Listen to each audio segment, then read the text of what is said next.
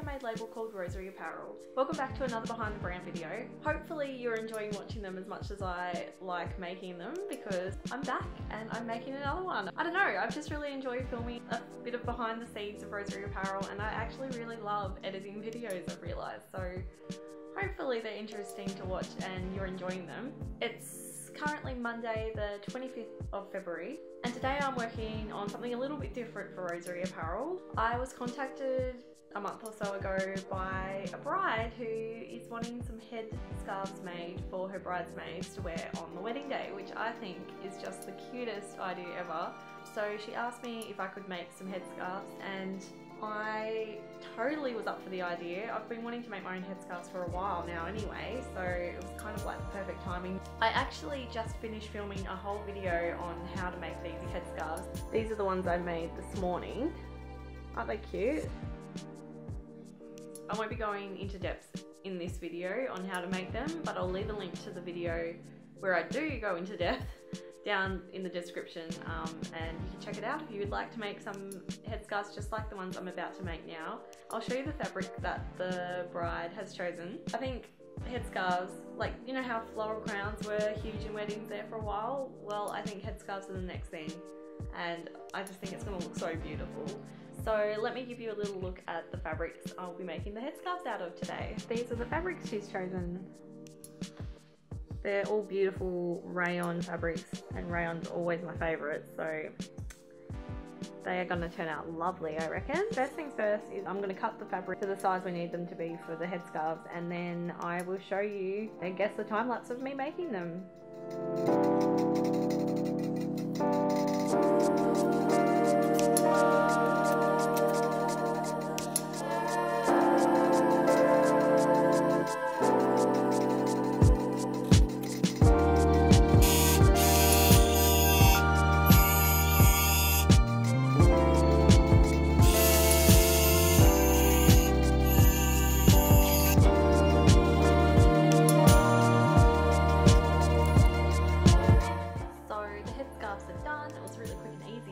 Let me give you a little look at how they turned out.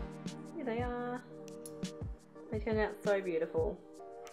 Really impressed with the stitching. So, yay! Glad that they are done and dusted. So for the rest of today, I am just going to continue on with the next collection for Rosery Apparel. I'm currently working on the dresses that I'm making the kind of geometric print out of. So I'm only just at the first few stages of making those, so I think this afternoon I'm going to try to get those finished if I can, and of course I'll show you the making process of them.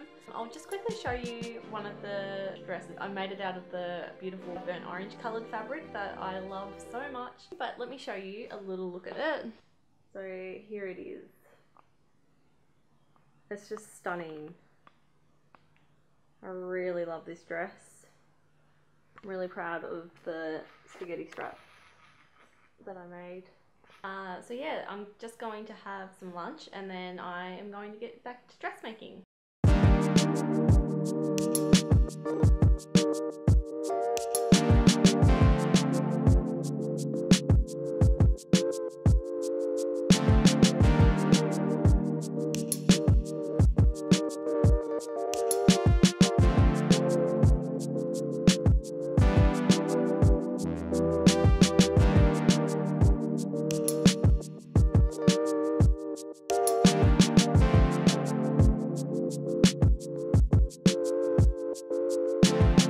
Made me a delicious iced coffee.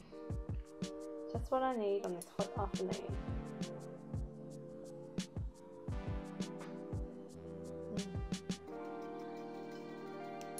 So yum.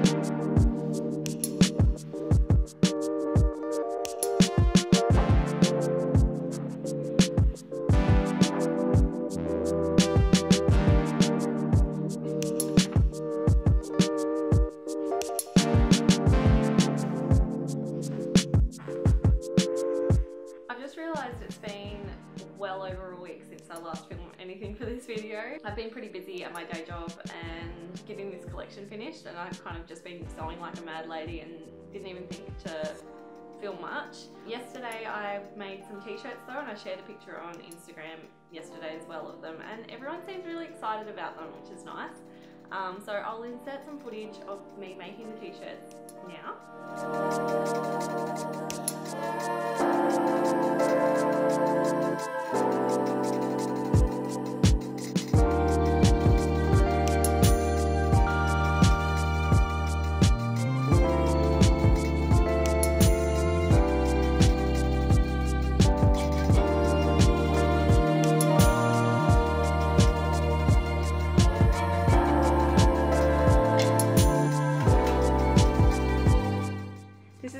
The 370E that I've been using to embroider onto my t-shirts. I'm actually borrowing it from my mum, having a bit of a play. It's her machine, but if I really think I might use it a lot, then I might end up buying one for myself as well.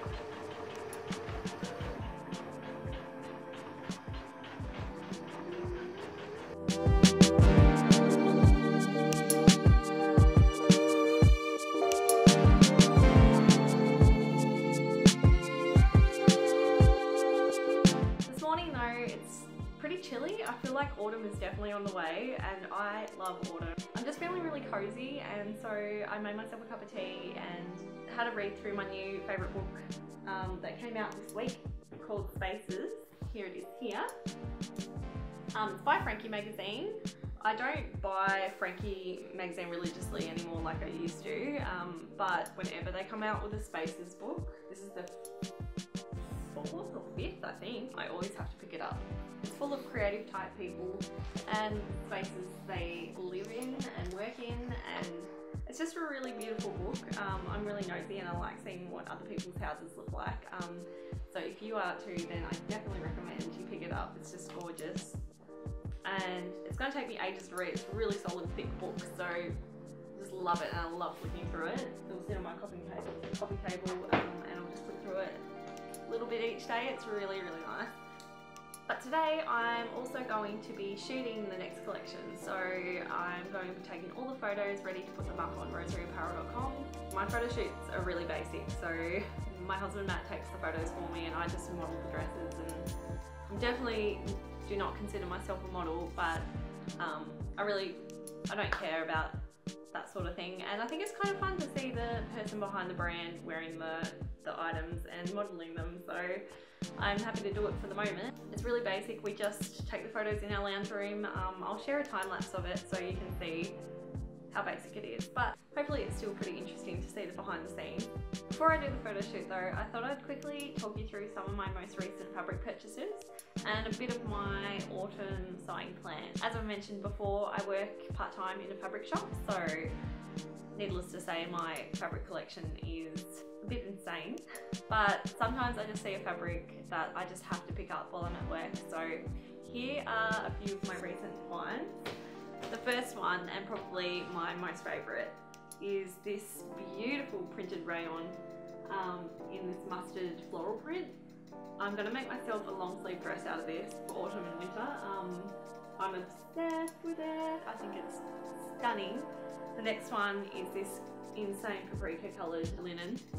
Absolutely in love with this colour again for autumn, and I think it's the colour I can pull off, which is good because I love it. I'm going to make myself one of my thin strap dresses that are good for wearing like long sleeve and t-shirts underneath. And then I've picked up a few remnants, this beautiful little floral Dixie fabric. I think I'm going to make into some scrunchies for Rosery Apparel. This polka dot rayon, and I think this will make a really cute collared shirt.